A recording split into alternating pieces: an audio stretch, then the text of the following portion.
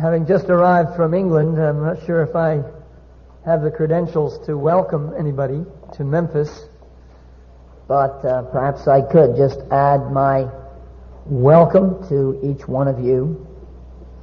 I think God has wrought many miracles to bring us together at this time. Every one of you could share the mountains, the obstacles you've had to see moved just to bring you this far. Some of you, your parents, were against your going, and you saw the Lord change their hearts. Some of you had financial Mount Everest crashing down on your head. Others were beating their brains against exams, thinking you'd have a total nervous breakdown before the end of your school term, much less go on Operation Mobilization. But you're here. We believe it's in God's plan that we're here together. And we just, by faith, are believing Him to really accomplish some great things in this week. Now, I have to go off to Chicago, actually, for the weekend of meetings, some of which were booked before this conference was even put on the calendar. But I'll be back Sunday night. I'm looking forward to being here the rest of the week. And then you'll have to look at me in Belgium almost every day.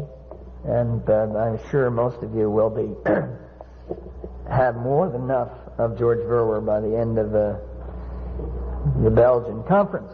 Then some of you will never see me again. It's hard to believe that this is our 20th summer crusade in Europe. Very hard for some of us to accept this. And I have a 20-year-old son to prove it. He marks the beginning of the work in Europe.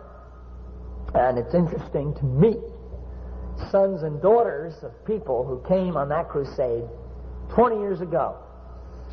His parents came on that crusade 20 years ago. So OM is growing a little older, but we're just excited. We're just like big kids. I warned Bert about that laugh because it was relatively controlled. But really, we're excited about this summer. I just come from actually Germany. Before I was in England, I was only in England 24 hours. I wanted to see my family. There were about 1,500 German young people in that meeting. I had 6 meetings, actually. But there's sort of a conference. And I'm just so excited about what God is doing in Germany. And almost all of you will have Germans on your team this summer because of what God's doing in that country. I stopped in at the June conference in Belgium just for an hour and a half. Spoke at their conference. About 200 are in the June crusade. We, years ago, didn't even have a June crusade. So that's exciting. The crusade in Europe has already begun. We're just excited. We don't like to spend much time looking at the past. This is not of great interest to us. If we do, once in a while, it's just to give you a little bit of historical roots. But that's not really our interest. We want to look to the future. And we believe that God has a great plan for each one of you. So we're excited. Praise God for this opportunity to be together. I appreciated George Barathon. I just can't believe this brother up here making the announcements. We met in Sri Lanka, and then he was on my team. It's a miracle he survived that. Or I survived it. And he's so... George, next to me is so gentle and calm and quiet, just, giving tornado announcements and these panic doors we got to go through. I was here in Memphis the last time we had a conference here. My wife and I were sleeping in the choir dressing room. And there was a fire alarm, a false alarm, in the middle of the night. That was the year we had men and women all sleeping in this one church. And I have been told this was an unbelievable mobilization. Everybody was out. If the building had been consumed in fire, everybody would have been out, except my wife and I. Because the choir dressing room has no fire alarm. So we slept through the night. We were happy. It wasn't a real fire. I'd like to say a little word about the book, since I'm not going to be here on the weekend. I'd hate for you to miss out the whole weekend on getting to see the books. When I went into that book room, because I've seen a lot of miserable OM book tables, it has often distressed me. People after several years in the work can't even put up a book table. So I like to see a good, proper literature display. And when I went into the literature room, I almost went into orbit. I mean, there's avalanches of books. In fact, you'll have to be careful going in there. You make the wrong move, we're liable to lose one more under a mountain of books. So they brought a whole truckload of books up. Some of them are at unbelievable special prices. There's some of those magazine books that they almost give away prices. Because I have a lot of books that I want to recommend, I need to start tonight. And I am so excited about the ministry of the printed page. Now, let me just say this. I am so happy to be back here in the United States. I don't get the privilege of being here much.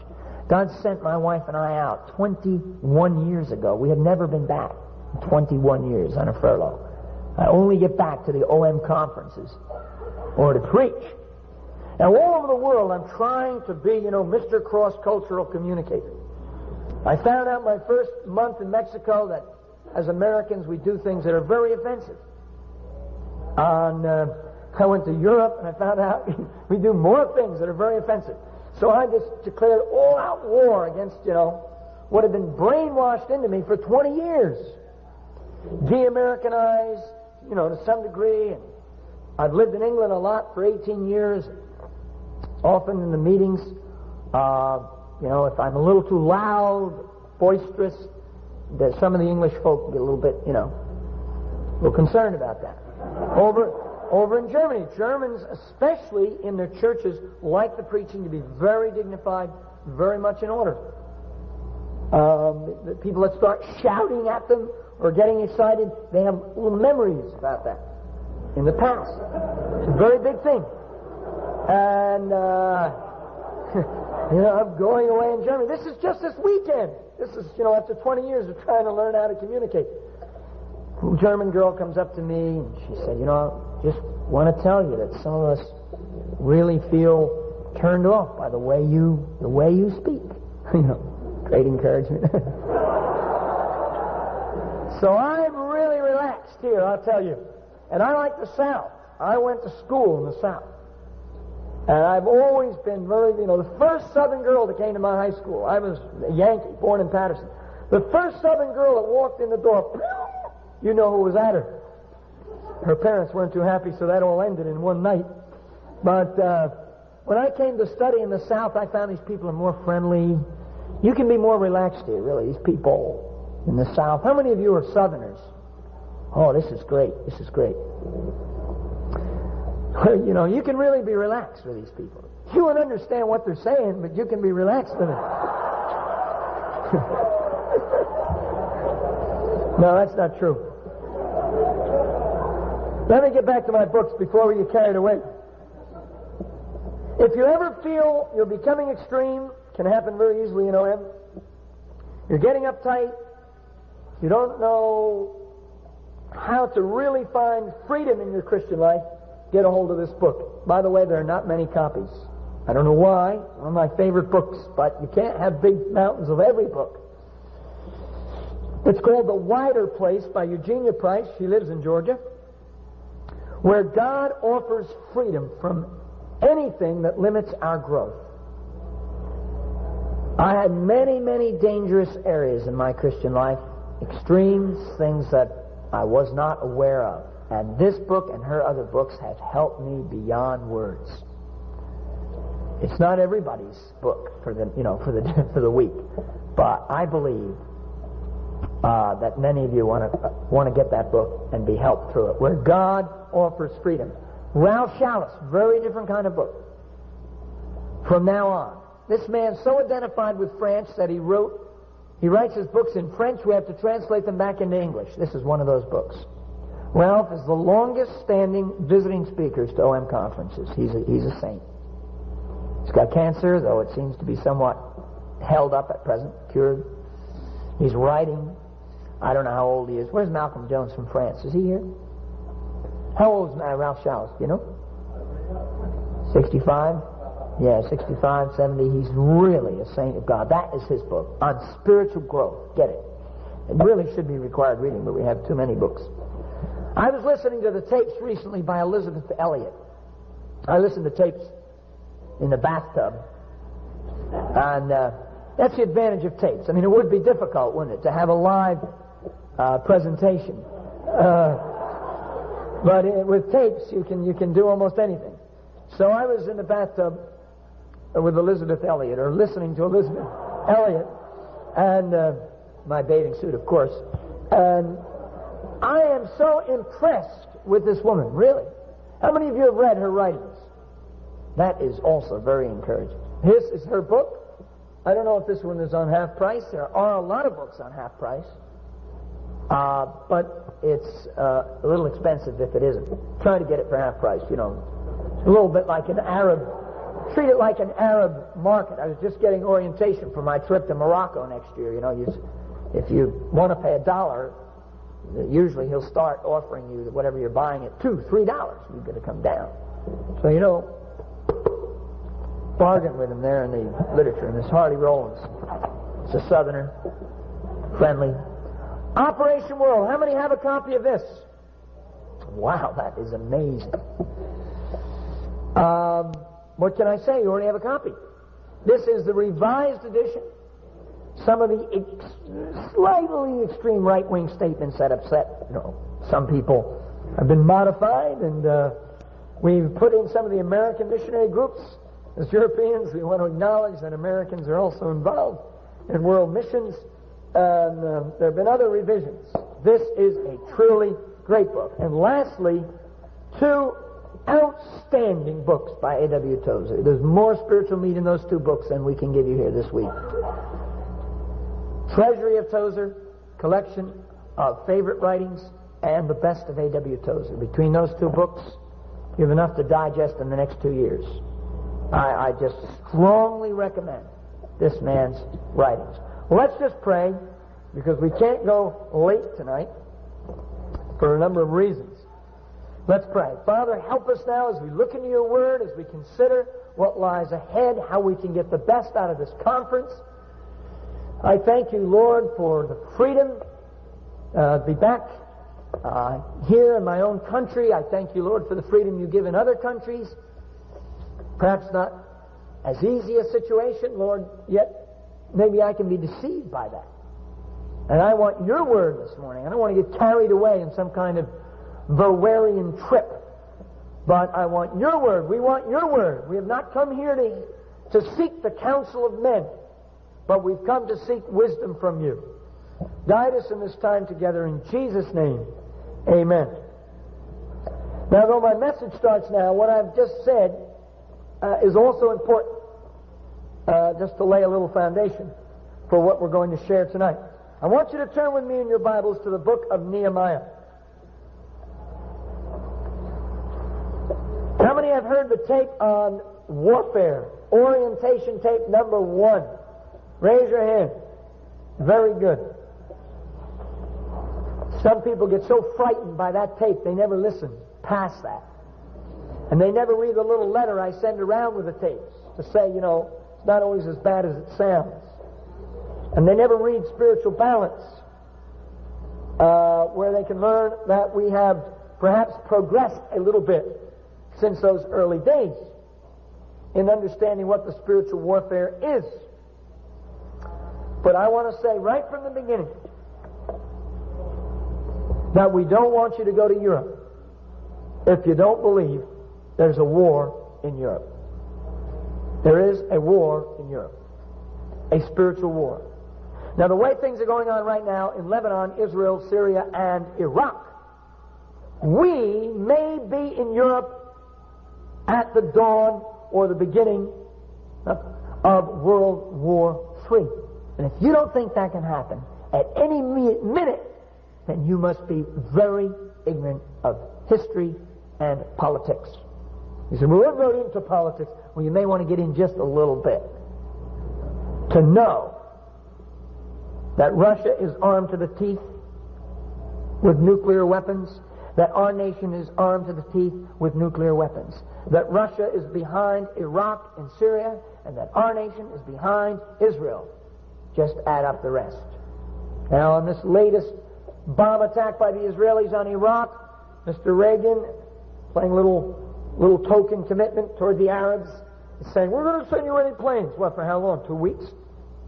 They have enough American armaments in Israel to take on the whole Arab world. But you see, the Russians may not appreciate that. Now, I'm not going to get any further into that because that's not my interest. But if those people are concerned and are throwing themselves into that and are looking for committed men and looking for equipment and are preparing thousands and hundreds of thousands of soldiers, everybody in Israel almost is in the military. I've just come from Israel again a few months ago. How much more we spiritually must face the reality that this is a warfare. This is not a game. My heart is so grieved by some of the short-term work that I have read about and been involved in, because it seems to me like a big evangelical game with young people sort of running around taking snapshots half a day or touring the world on the money that some church provides. And I believe that God wants to baptize us during this week with a seriousness of purpose about what we are doing. One of the greatest problems in the present generation is the lack of seriousness of purpose in the things of God. And this conference will be hard. It will be hard. I am just pushing myself to stay awake because on my watch and on my body, it's 25 minutes to 3 in the morning. Because when you cross the Atlantic, things happen to you. And the times change. And I'm over here for such a short trip, I don't even bother to correct my watch because this tells me what time my wife is at, and she's more concerned to me than I am about myself. I can always find a clock around. So I keep it on English time. Then I don't phone her in the middle of the night when I get lonely. There's a war on in Europe. We are here in a military boot camp to train you to go to battle. And if you don't want that, if you don't feel ready for that, don't go. Because I am all in favor of cutting down the numbers. Now, years ago, I used to lead the work. This work is growing so fast, it's moving so fast. There are so many tremendous leaders who are more spiritual than I am, more dedicated, more disciplined, more loving. Fortunately, most of them aren't louder, so I still get an opportunity. So I don't lead the work anymore. I just follow, and I'm running out of breath. Mike Evans, George Miley, Dave Hicks, they're running all over the world. We're in 35 nations. The way they're going, we'll be in another 30 nations before I even get my second breath. So I'm not going to worry if some of you decide to go home. You come to Dave Hicks. You say, look, this Verwer guy scares me. I'm going home. Now, of course, Hicks, he's been picking up pieces for me for 15 years. He'll console you and love you, and he'll sign you on the dotted line of the 25-year program. So don't go to him. Seriously speaking, and one thing that's very basic when you're in a warfare is to know how to laugh. That's right. And I will tell you, if you don't know how to laugh, don't go on a limb. You spend a lot of time crying. There's no middle ground. There's no middle ground. There is a war. We have been commanded by the Lord Jesus Christ to evangelize the world. We take that with absolute seriousness. Some of us have been for almost a quarter of a century. So many people thought OM would run out of steam 15 years ago. You can't imagine how many prophets of doom, letters, tape recordings, telling us, look, you just can't live this way. Sure, late adolescence, okay. Married without children, okay.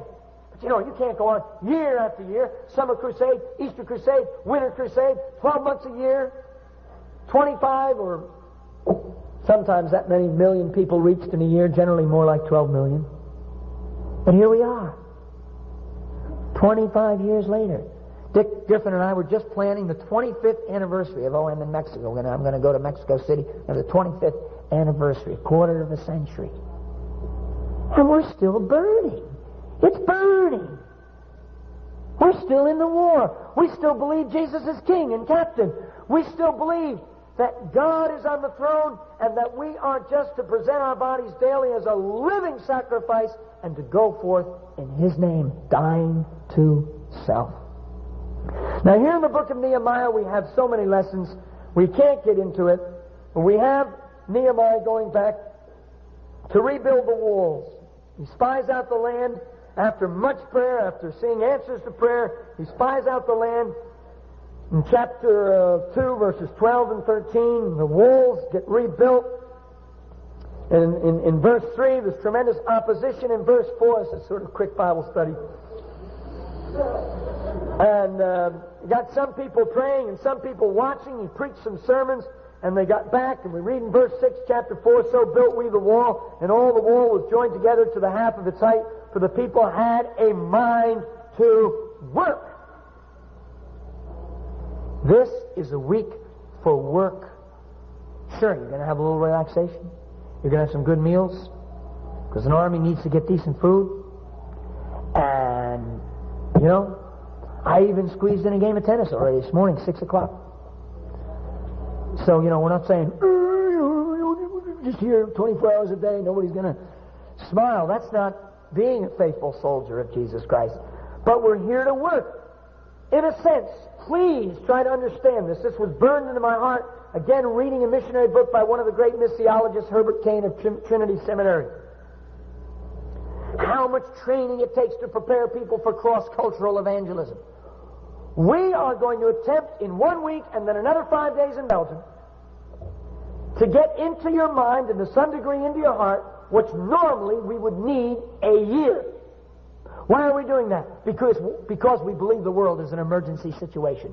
A.W. Tozer said the whole world is in an emergency situation. The church, to a large degree, has failed to obey Jesus Christ. Therefore, half the people in the world have never yet had the gospel in any way, shape, or form. There are another 10 reasons I can give you why I feel we're in an emergency situation. That's why I believe the Holy Spirit has raised up what old Ralph Winter calls a spiritual guerrilla force, Operation Mobilization, to launch out now and to help the struggling existing church in Europe and the missionaries in Europe to do the job. We're not going to do the job. We're going as an emergency force in training to help them do the job. And we've got to get to some degree into you in the next week and in Belgium. Of course, that's considering you've gone through the tapes, you've gone through the books. Without that, we're already in trouble. We've got to get into you what normally we would like a year to do.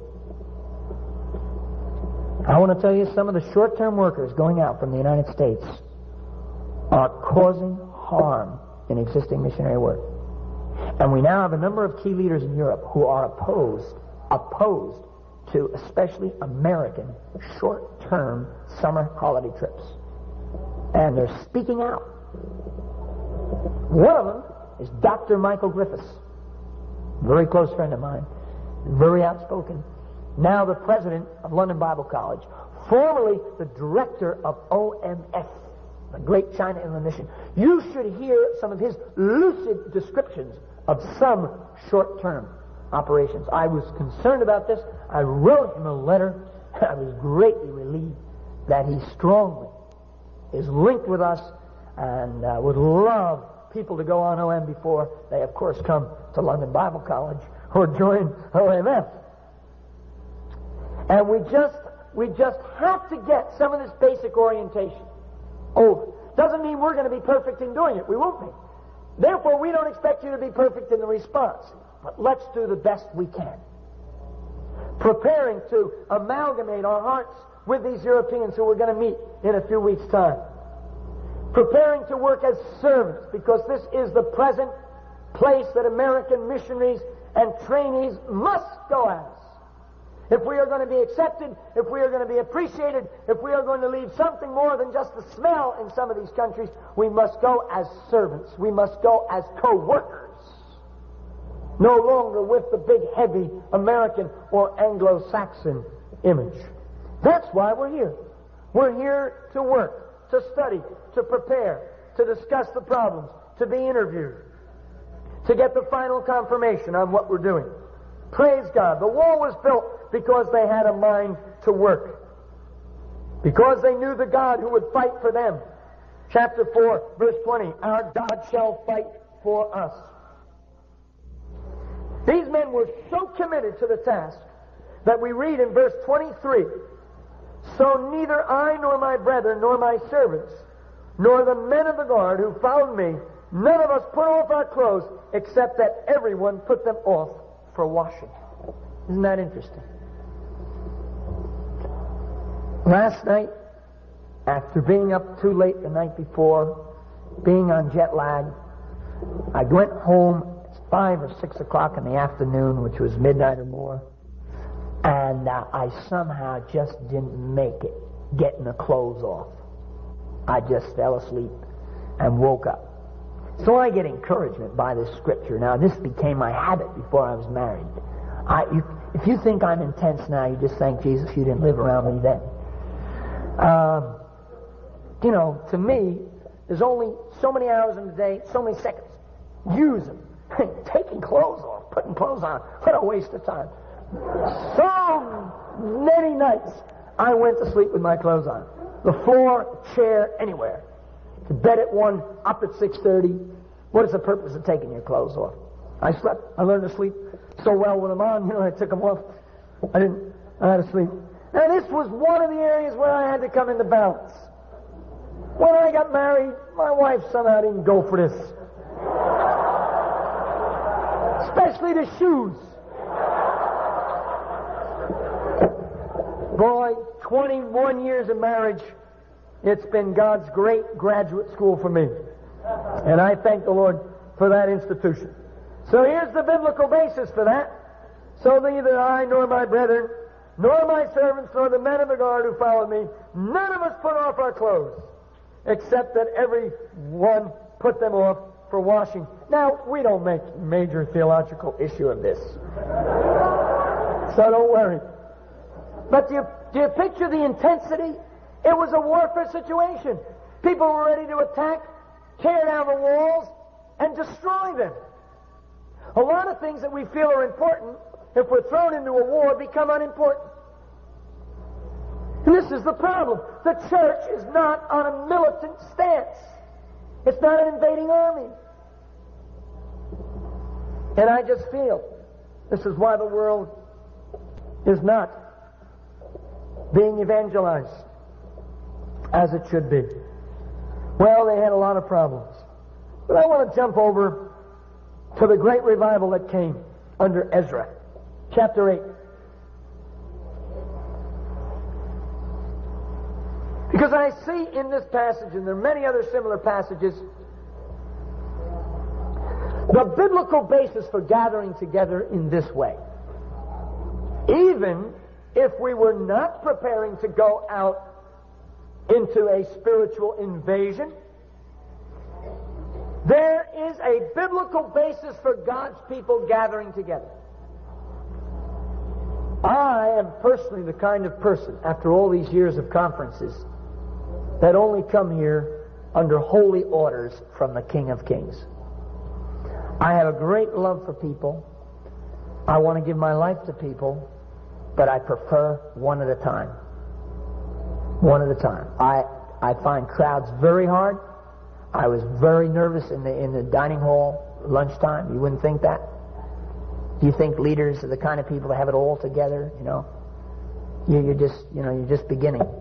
Because I tell you, you're looking at one leader who doesn't have it all together, but I know a God who is somehow, by His grace, keeping on. But I find conferences a little difficult. Already I've seen so many people I could fellowship with, not for 5 minutes, passing like two locomotives. But let's go for a walk. One of my closest friends in England is Peter Maiden. Last time we got together, we started talking. Then we started walking. Then we started talking. We came to the highest mountain in England. That looks nice. We climbed up to the top of the highest mountain in England. This was the dumbest thing you've ever seen. Peter Maiden with a suit coat and a tie on the top of Snowdon. People were looking around, hey, what's this guy doing up here? People die up there from improper clothing. Of course, this was a warmer season, so that wasn't too much of a problem. We had a whole day together. This is what I want. Not these little interviews. Step right in, sit down, let's have a great time together. Well, it was great to know you. What was your name again? Luigi? Susie? Oh, I always get those mixed up. God bless you, Luigi. I'll be praying for you. Next. You think we want this? No. But you see, if we're going to evangelize the world, if we're going to obey God, we're going to have to lay aside at times some of the things that we would prefer, the way we would prefer them. And we're going to have to lock hands and lock hearts, believe the best. We will get longer fellowship with some, but we've got a war to win, a battle to fight. I've come here because this is where God wants me. I'm not interested, really, at this point in my emotions.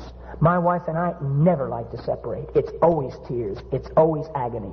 I am emotionally only half functioning without my wife.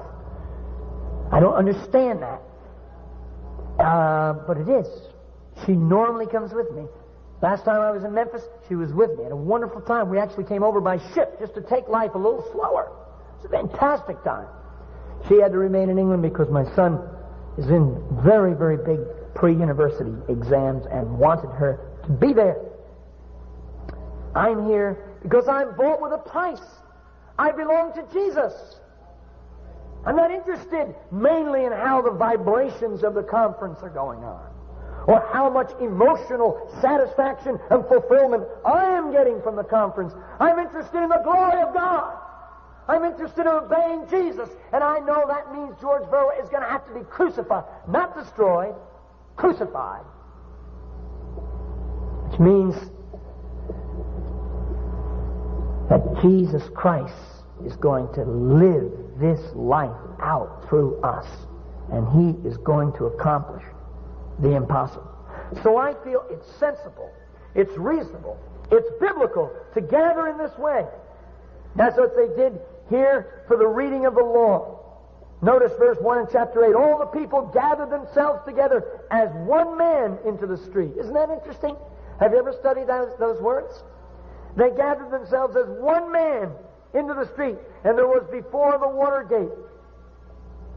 And they spoke unto Ezra, the scribe, to bring the book of the law of Moses, which the Lord had commanded to Israel. And Ezra the priest brought the law before the congregation, both of the men and the women.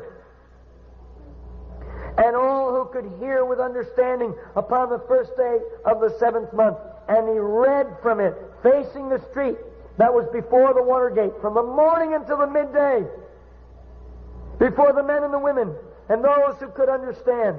And the ears of all the people were attentive unto the book of the law. Think of how much more we have today than those people. The New Testament, the Sermon on the Mount, the deeper teachings of God. Yet they, with just the book of the law, listening, attentive, were brought into revival. One of the most spiritual movements I've ever worked with. They've got plenty of weaknesses. Every spiritual movement has weakness. Every spiritual movement has extremes. One of those movements is the movement under the leadership of Bhakt Singh of India. I've lived with this man. I've traveled with him. I've prayed with him. I've preached at his convocations. And that's one of the backbones of their whole movement. They planted 300 churches and more across India. One of the biggest factors in their whole movement is they gather in what they call a holy convocation. For a week, they gather, they live together, they share, they have nights of prayer. They have 3-hour Bible studies.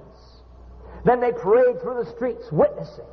And the Spirit of God every year has poured Himself out upon those great holy convocations.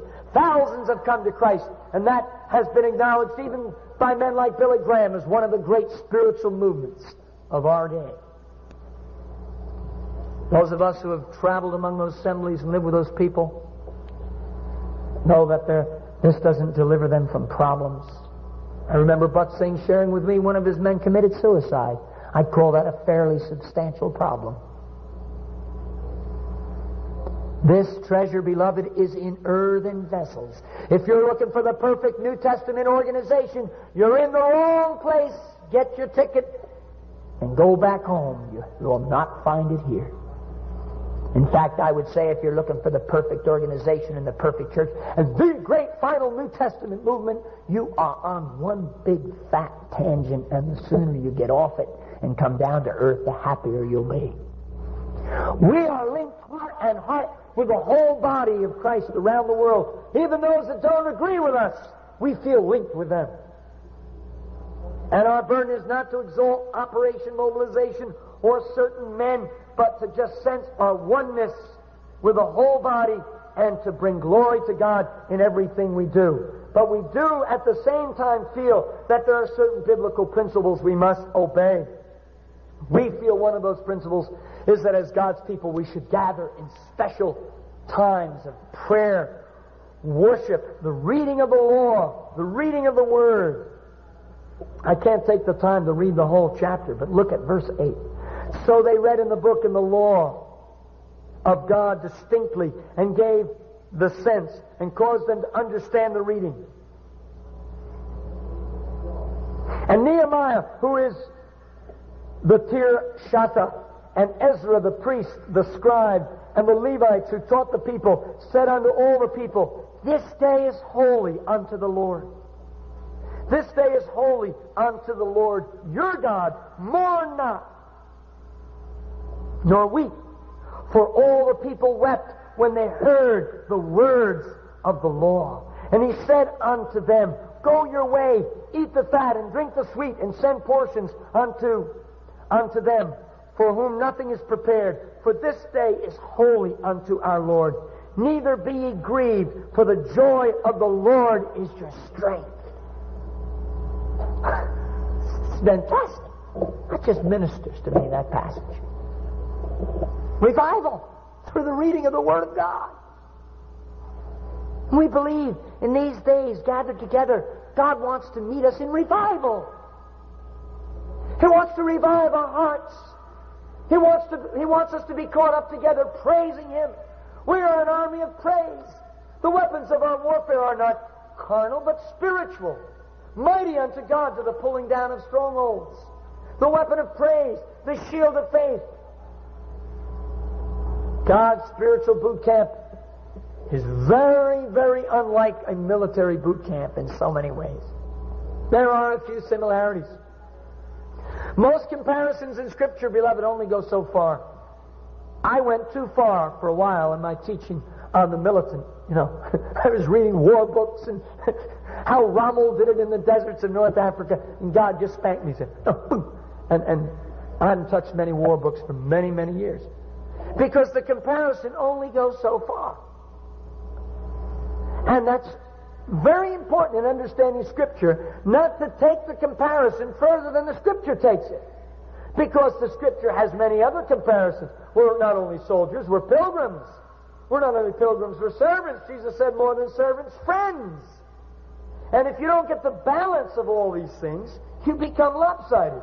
And you become some kind of, a military freak, which is actually very obnoxious in the work of God.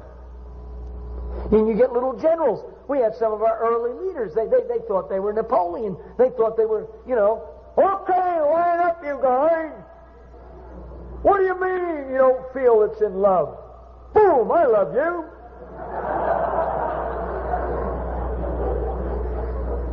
And, God's had to give us many spankings.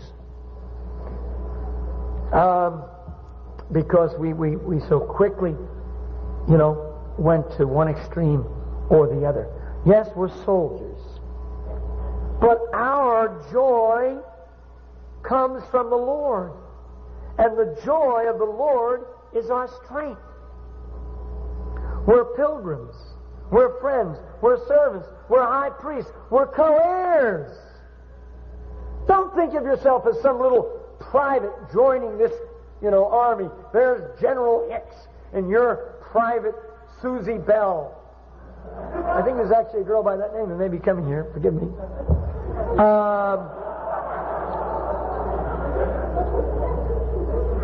That's carrying the comparison too far.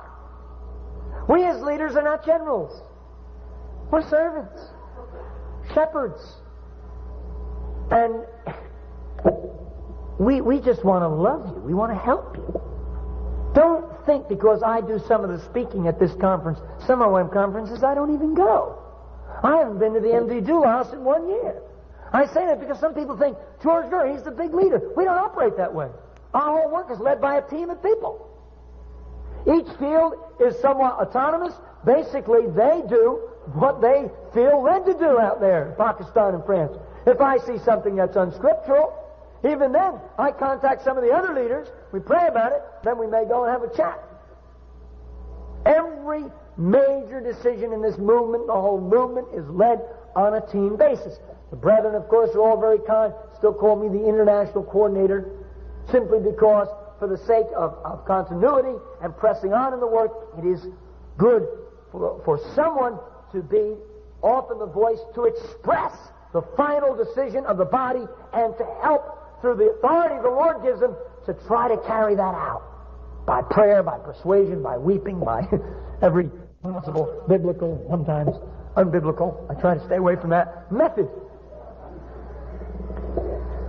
What a blessed day it was when the law was read, the Spirit moved among these people, and revival came. Let's pray for revival in these days together.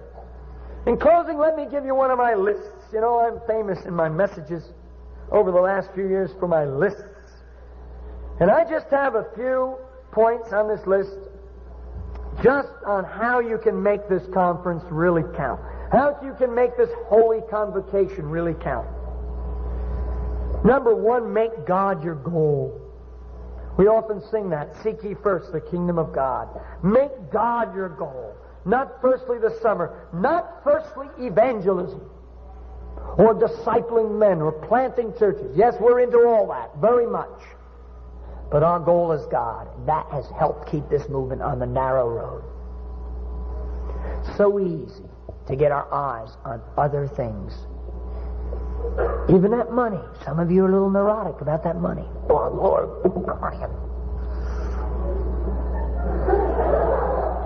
That's not the big thing, whether your money comes. I'd rather stay home and worship God than just get caught up in some kind of extremism about money. God can provide. That doesn't come by a series of neurotic jerks. Religiously jumpy. They know that the Lord is watching their every action. So they become very jumpy. And he goes on to say, and when Tozer said this, I almost came right out of my shoes, God is easy to live with. And I believe that if OM is a movement of God, I pray it may be, that we will be easy to live with.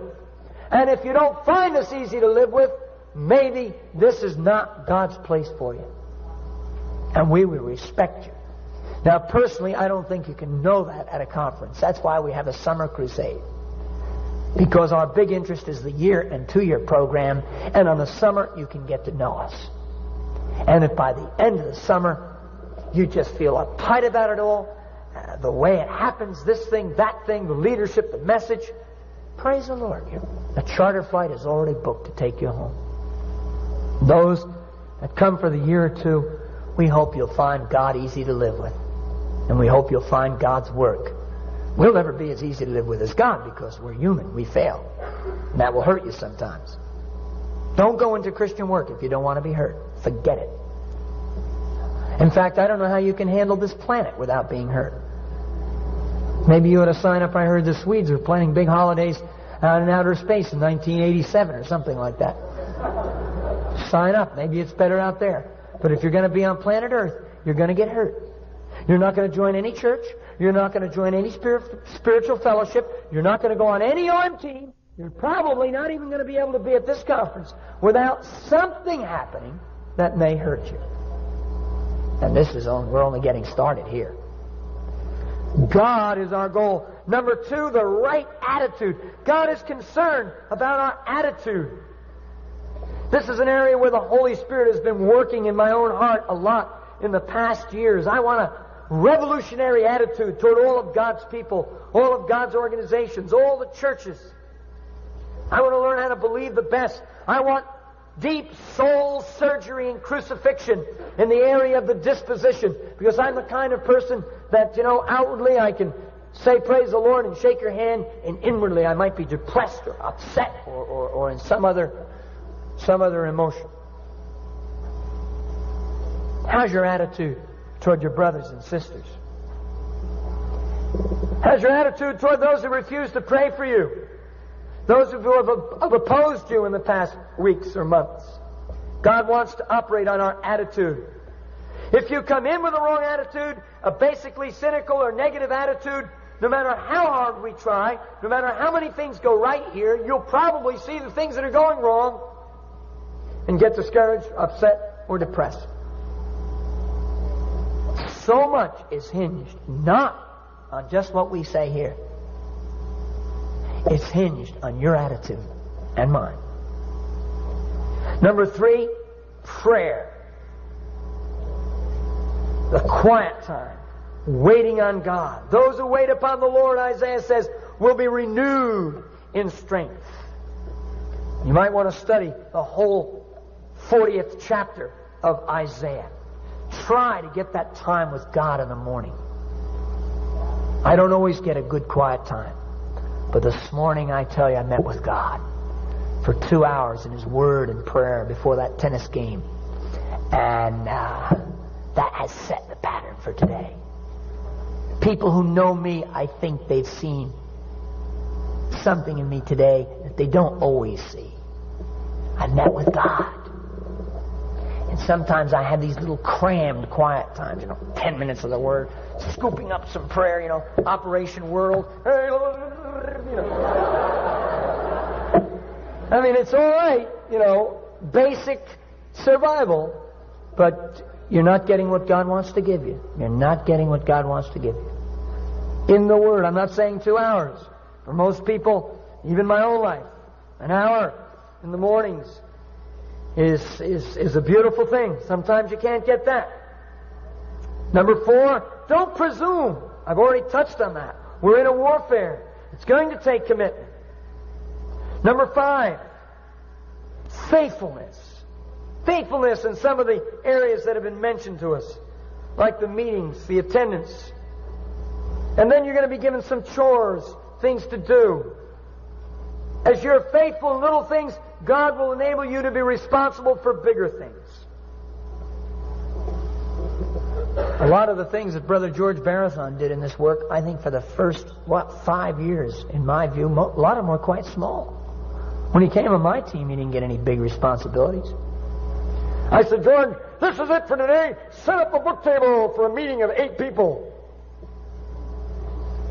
And I watched Brother George Barathon for 1 year on my team working as my assistant, just doing the simplest things. Here's a big job for you, George. Carry this paper up and give it to Sue.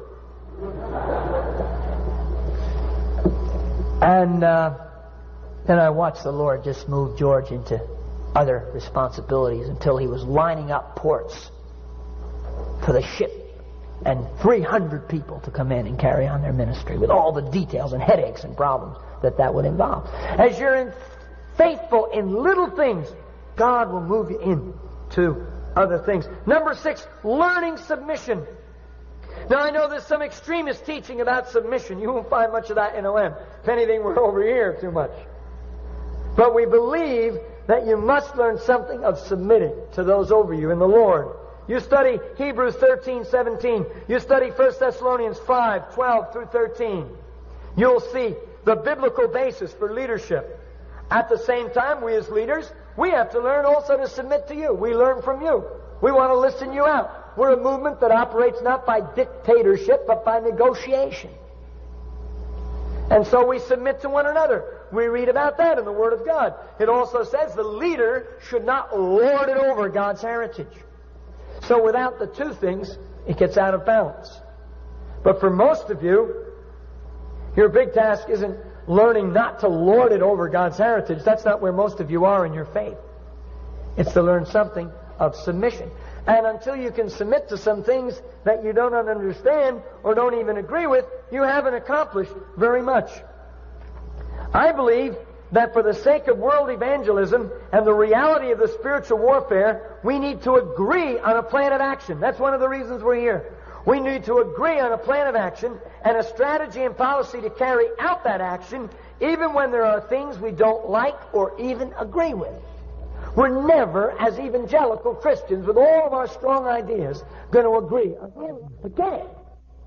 We're not expecting you to agree on every little jot and tittle of OM's policy and what's been burning in our hearts. We as leaders worldwide don't agree jot and tittle on all these things. But we have a like-mindedness and a submission to one another and a love that enables us to move forward as a mighty army. Number 7, patience. That's one of God's most important schools. I'm still in it. It's a long-term training program. God's going to teach you patience even during this week. Some of you may feel this is not going fast enough. Maybe the food line isn't going fast enough. Or why does there have to be a line just to get to the John? I mean, isn't this place organized? Why didn't they put in a few extra toilets for us? Didn't they know we were coming?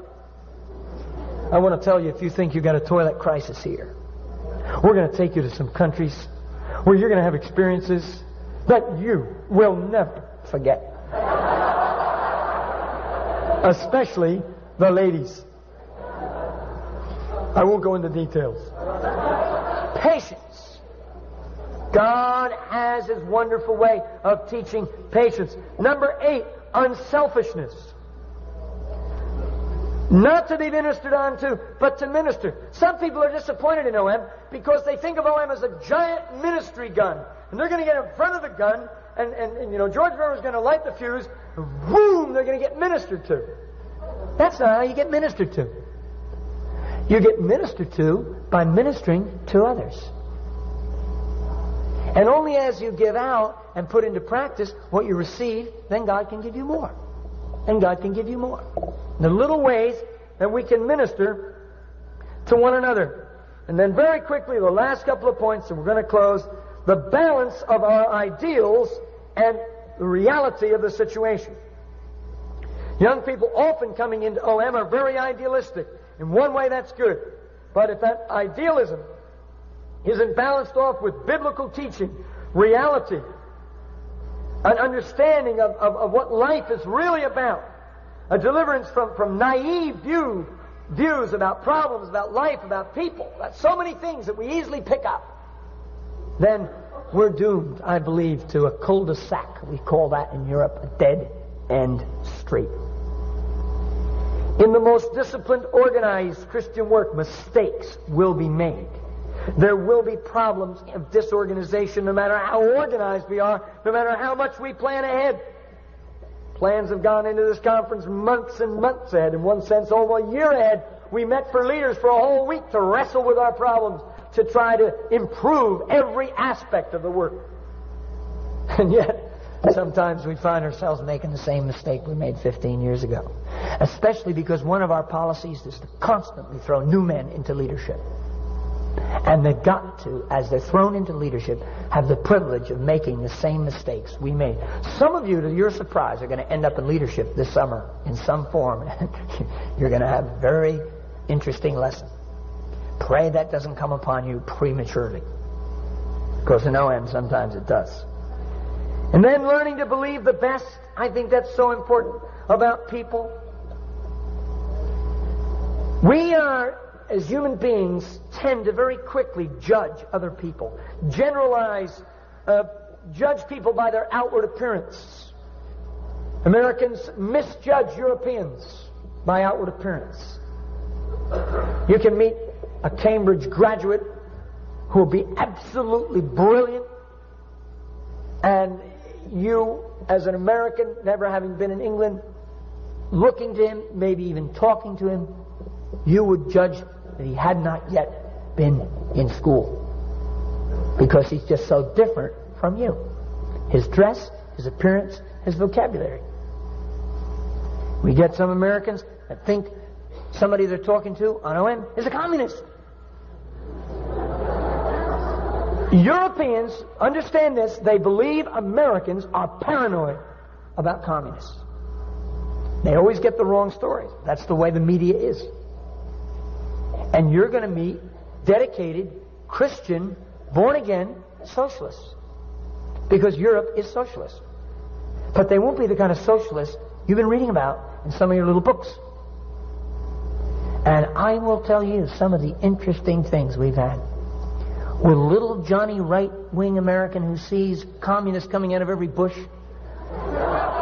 meeting a leader, OM leader, former vice president of the Cambridge Socialist Club.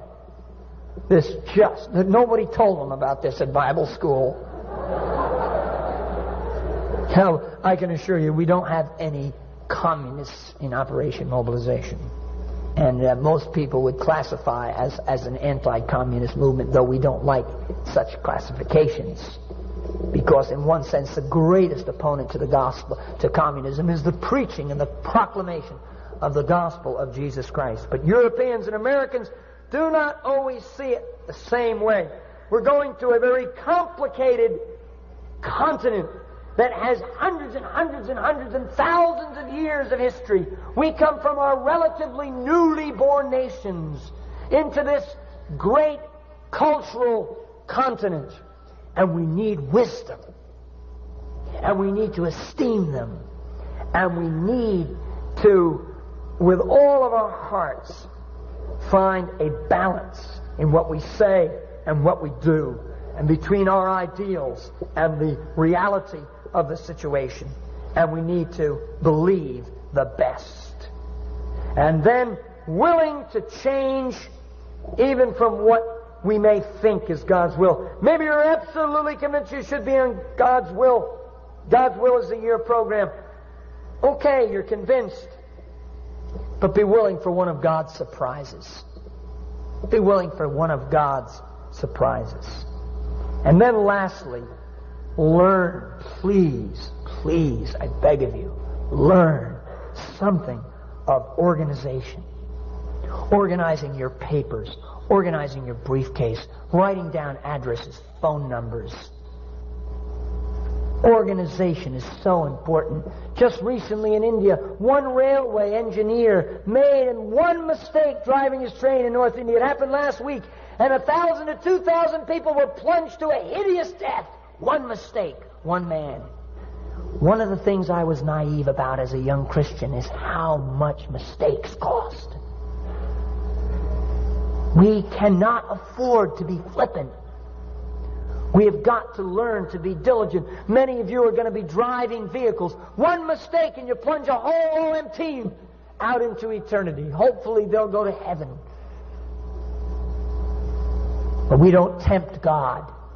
We need as many people as we can get for world evangelism for the next 20 years. We need people who will learn to organize, who will learn the secret of the ordered life, who will be disciplined in food, in time, in diet, in reading, and in all these other aspects of the life. We know this doesn't come overnight. That's why we'd be happy to welcome as many of you as possible to the 2-year training program. And you can put in for a 3rd year with no trouble at all. And we're happy that at least you're coming for the summer. May God give us a spirit of expectation. Perhaps that's more important than anything else. A spirit of faith, of hope, of expectation. That He's going to meet us in this place. He's going to teach us wonderful things. And though we feel weak and inadequate, and maybe even in our own being, we just would love to run out the door and run home. Like me. God will meet us here. And will bless us and teach us. And this will be revival. A holy convocation. A time set unto God. To praise, to worship, to grow. To be His praising, worshiping, joyful children. Let's pray. Our God, we just thank You for Your word. We thank You for this challenge from Nehemiah. And Lord, we ask that there may come a spirit of revival upon us in these days together. Lord, we ask by faith for a spirit of expectation. We ask by faith for the wisdom and discipline to put into practice these principles that will enable us to get the most out of this conference. Enable us to see this, Lord, as a military training camp in which we're being prepared to go into battle in Europe. And yet, let us not in the process of that miss these other great truths about our kingship, about our friend relationship with you, and all the rest. Oh God, it's great. It's really great. We thank you for all these Europeans that are over there waiting for us to come and work with them. We want to be a blessing to them, and if we're going to do that, you're going to bless us right out of our socks. Because we haven't got it in ourselves. We're just going to go over there and make one big mess unless you move in our hearts and break down the barriers and crucify self. Do it, Lord, we pray. In Jesus' name, amen. Amen.